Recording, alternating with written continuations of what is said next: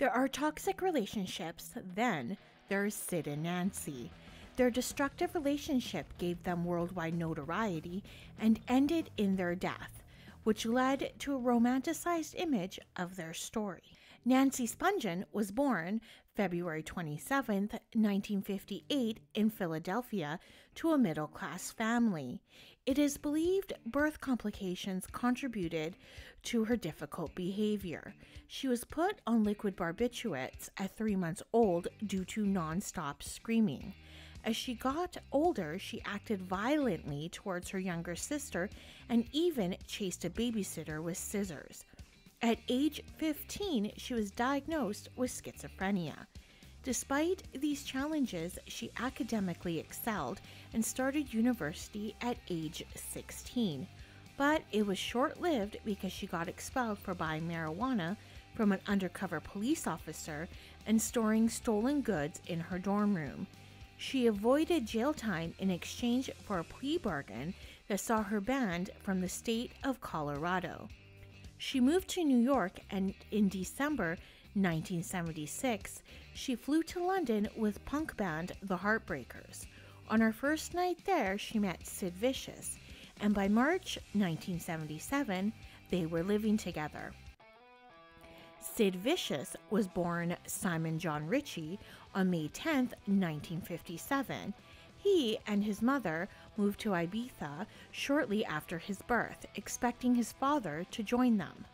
But he didn't show up nor provide financial support. His mother turned to selling drugs to get by and managed to get back to England with the help of the embassy in Spain. In 1965, his mother got married, but his stepfather died 6 months later of kidney failure. His mother became addicted to heroin, and when Sid turned 16, she kicked him out of the house. Sid's relationship with Nancy was volatile. Nancy supported herself by dealing drugs and working as a topless dancer. Sid physically abused her, and they shared an infatuation with knives.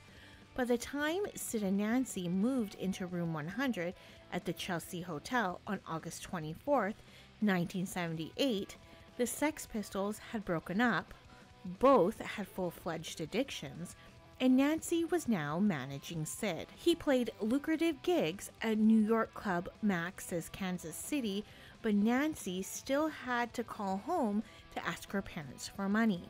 On the night of October 11th, 1978, Sid and Nancy hosted a party in their hotel room. Sid took 30 pills and was comatose while people came and went. At 11 a.m. the next morning, Nancy was found dead in the bathroom from a single stab wound to her stomach. She had been stabbed by a Jaguar Wilderness K11 knife with a 5-inch blade, and there was a trail of blood leading to their bed. Sid was the number one suspect. When police arrived at the Chelsea Hotel, he was in the hallway, agitated and had a battered face. He told police at the scene that Nancy had been alive when he woke up. He also told them that the night before she had been flicking a knife in bed. Sid admitted to finding Nancy in the bathroom with a stab wound and still breathing. He left her without calling for help and went to get his methadone. When asked why, he replied, "I'm a dog."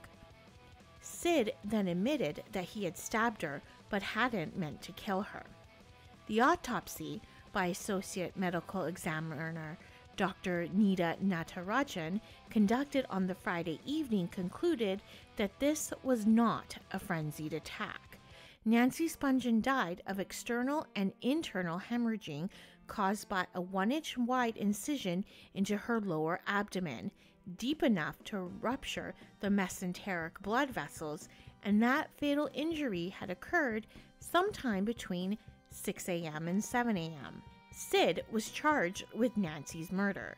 His bail was $50,000, and it was paid by Virgin Records, who also paid his legal fees. Sid attempted to commit suicide, but was found in time and rushed to hospital. Upon leaving hospital, he started seeing other women. On December 5th, 1978, He was in a bar fight where he used a broken beer bottle to attack Patty Smith's brother. Sid's bail was revoked and he was sent to Rikers Island for mandatory detox. On January 18, 1979, Sid received bail of $10,000 and was released on February 1st after completing his detox program. Sid asked his friend Peter Gravel to score him drugs. Peter brought $200 of heroin to the apartment of Sid's new girlfriend, Michelle Robinson. Peter said they sat around doing drugs until 3 a.m. and that Sid was nodding out when Robinson gave him 4 Quaaludes. Also present was Sid's mother. Sid was found dead February 2nd of a drug overdose. There are many theories about who killed Nancy.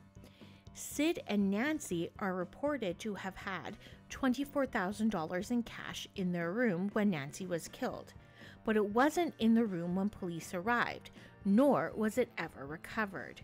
Could it have been a robbery or a drug deal gone bad? There was also the note from Sid about their suicide pact.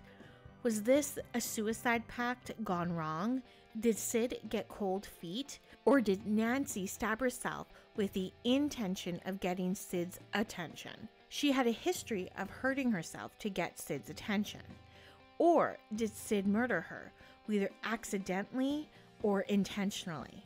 Whatever happened, nobody will ever know because the police case was closed when Sid died.